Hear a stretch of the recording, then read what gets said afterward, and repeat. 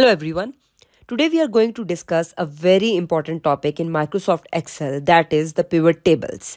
So pivot tables are basically a tool for summarizing a large set of data in Microsoft Excel. So this is just about its definition.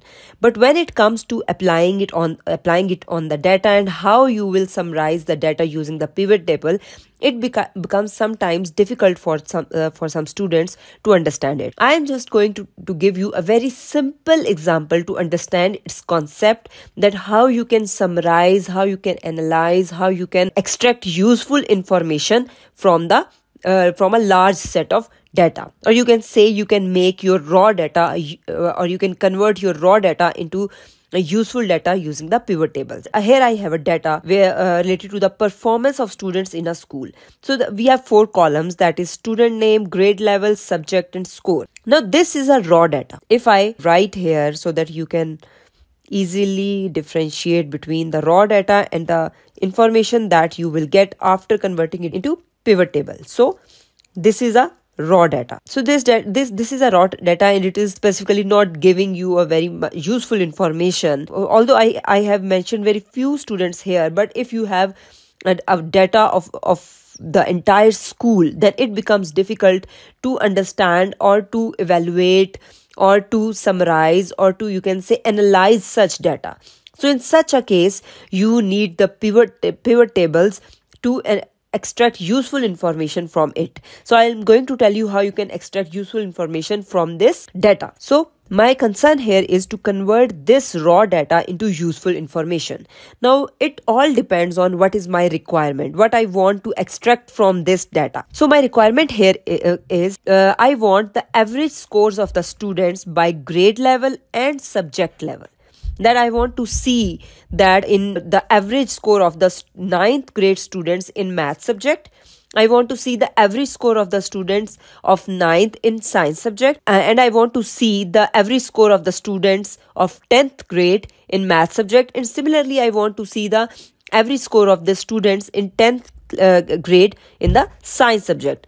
But here you can say that the data is very redundant. Each thing is repeating, but just the students are unique because every student has its own score, but the grade level and subject is redundant. It means the grade level and the subject is same. So I want to extract an information that is the average score of the students by grade level and subject. So what I have to do? What I will do is, first of all, the data should be in the form of table, like it must have the clear labels, or you can say the column labels, so that they can be easily understandable by the Excel. So if I want to apply the concept of pivot tables on this table, what I have to do, I have to select the data, then I have go to insert tab, and then here is the pivot table option. So I have to select. Now here comes a pop-up window will open, and it has already, as I have already selected the data range, so it is already selected.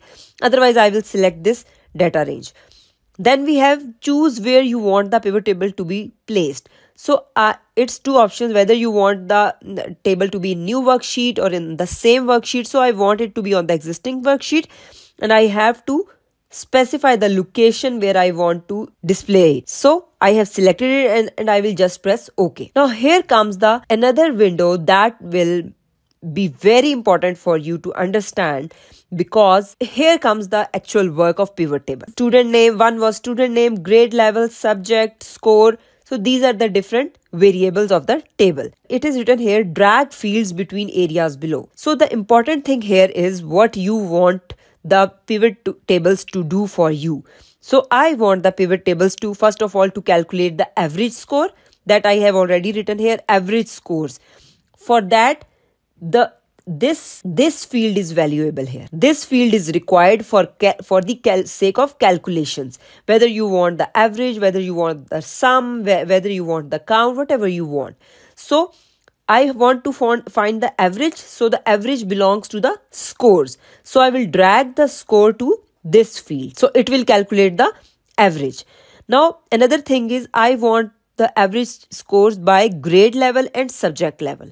So it depends on me whether I want to keep the grade levels in the columns or whether I want to keep the grade levels in the rows. So here I am going to keep the grade levels in the column and the subjects in the rows. Or it's okay if you want to change it. If, for example, if I don't want the subject to be in rows, I will remove the field and I will drag this field here, and then I will drag the subject field to the column row. So you can see here the pivot table is created. Row labels, see here that I have selected the rows to be grade level. So the rows are 9th and 10th, and I have selected the columns to be subject. So the subjects are maths and science, and these are in columns. So, and the values is basically what I told you, that this field will calculate the average. Now you can see here that it has calculated the sum, but what I want is the average. So I can edit it. What I will do, I will click on this arrow, then I will go to value field settings, and then I will select average and I will press OK. Now you can see here that it has calculated the average score of the students from the given data. Now I need not to add anything because my purpose is fulfilled now. I need not to add the student's name. So I just need this data that I have already selected. What I will do, I will just close it from here. And now you can see that this much data is, you can say, filtered to this much data according to my requirement. So the pivot table has made it easier for me to understand the data that was mentioned here, that is a raw data, and it is converted according to my will or according to my requirement. So this was my requirement. If I label it here, my requirement or the purpose of pivot table. It was the purpose of pivot table, that is to calculate the average score of the students by grade level and subject. And what we have got is, we have got here the, if I write here, this is the information that we have got from the raw data. So without using the pivot tables, we have this much data. But after using the pivot, we have this much data. So it has shrinked the data. You can say summarize the data so that we can easily see comparison and trends across the data. So I will call it an information because it is giving me a valuable information, because it is giving me an information that the average marks of the students of 9th class in the math subject is 85. The average score of the students in 9th class in the science subject is 87.66. And the grand total average of both the subjects in the 9th class is 86.33. Same is the case for the 10th class. I can also, you keep this in mind, I can also format this table according to my requirement. As I have added the borders in here, I can change its look and feel. Like, for example, I can change the colors and whatever I want. For example, if here we have the data that is the average with the so many values after the decimal point, I can change it by formatting. I'll go to format cells, I'll go to numbers, I will go to the number and I will select the 2 decimal places. Okay, and now it's in proper form. Same is the case for this one. I will also do it for it, format cells, then number and 2 decimal places, and okay. So this is the data that is giving me valuable information. So I can change the colors, I can change the look and feel, I can also filter. Like you can filter here. I will deselect it. I will select only 9. I will say okay. And it will give me the data of only 9th class. Similarly, I can apply the filter on the subjects.